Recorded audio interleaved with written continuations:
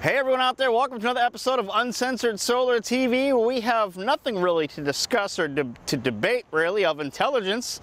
It's just going to kind of be a fun episode where we're just going to go ahead and see what happens in a what-if scenario for solar panels. So, beneath me here, 3 stories down below, we have a SolFab 310. And what we're going to do is we're going to simulate basically ice cube sized hail. Hail being ice, right? Makes sense.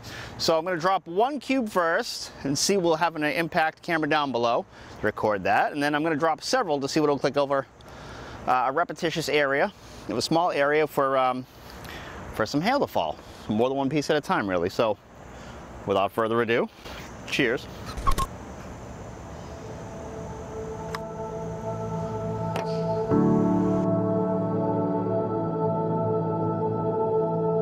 There is one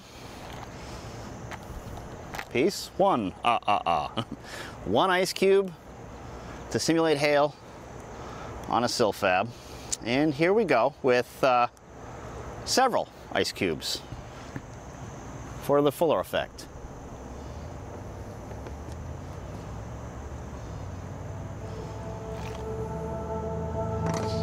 There we go.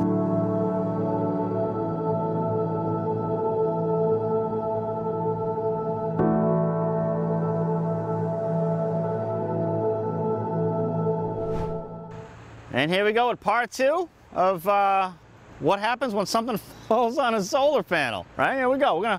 This time I'm gonna increase it a little bit. I'm gonna go with patio block because, let's be honest, we all wanna see what this looks like in slow-mo, right? So here we go.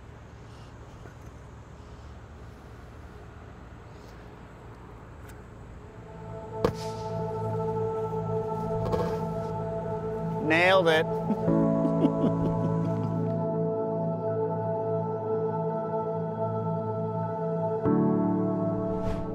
So,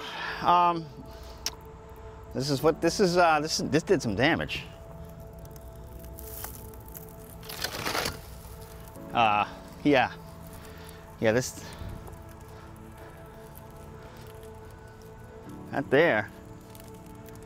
a bad day. So, I guess the lesson to be learned is, if it's raining cinder blocks, where the hell do you live? No, but if it's raining cinder blocks, clearly your solar system's not gonna work out. But interesting nonetheless. So thanks for watching the episode of Uncensored Solar TV, brought to you by my amazing team here at Solar Wolf Energy. Thanks.